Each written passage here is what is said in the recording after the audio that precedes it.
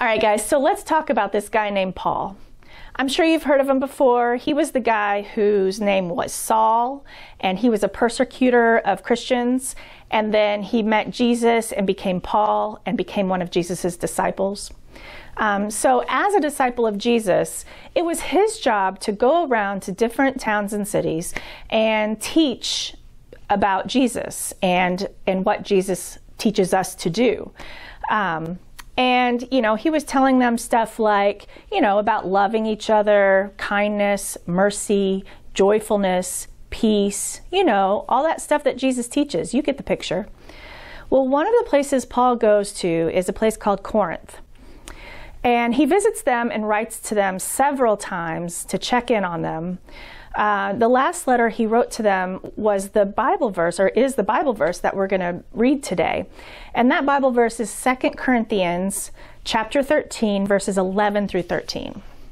And it says, "Goodbye, my friends. Do better and pay attention to what I have said. Try to get along with each other and live peacefully with each other.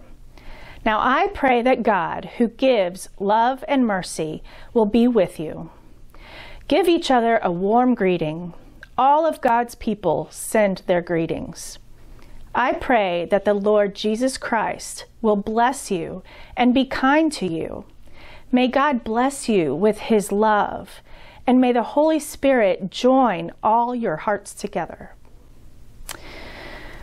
Now, when I think about that verse and everything that's going on in our society today, I kind of feel like we're much like the Corinthians, kind of like what they would have been in Paul's time. That's what we're doing now, maybe.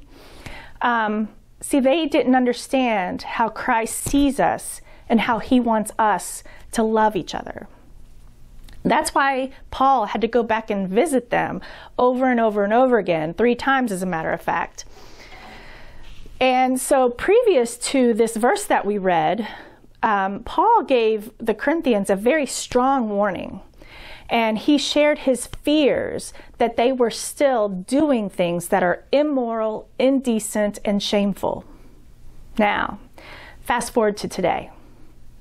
What kind of warnings and fears do you think Paul would share with us?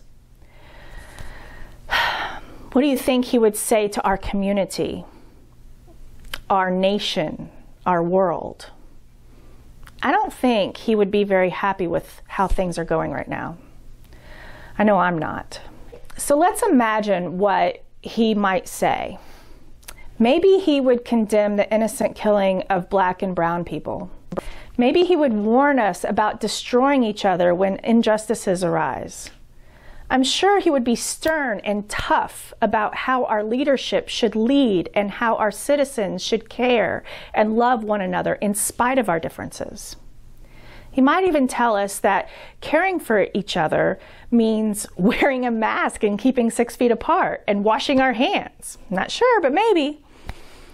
Not only does he share the love and peace of God, this bigger than life energy that surrounds us with love and peace, he also offers prayers for Jesus to bless us and to be kind to us. And then he even brings the Holy Spirit into the picture. Remember that Spirit that we talked about last week with Pentecost, with the fires? And the Spirit is what joins our hearts together. So we can understand one another with compassion and peace. What a beautiful picture that is. So let that sit with you for a moment. Here's what he said. I pray that the Lord Jesus Christ will bless you and be kind to you.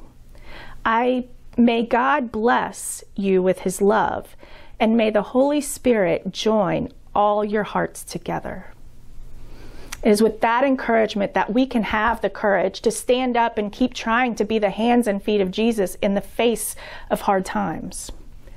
Finally, I encourage you to reach out to someone hurting right now and remind them that with God surrounding us, Jesus guiding us, and the Holy Spirit filling us up, we can do better. Hashtag do something, Hashtag Black Lives Matter. Love you guys.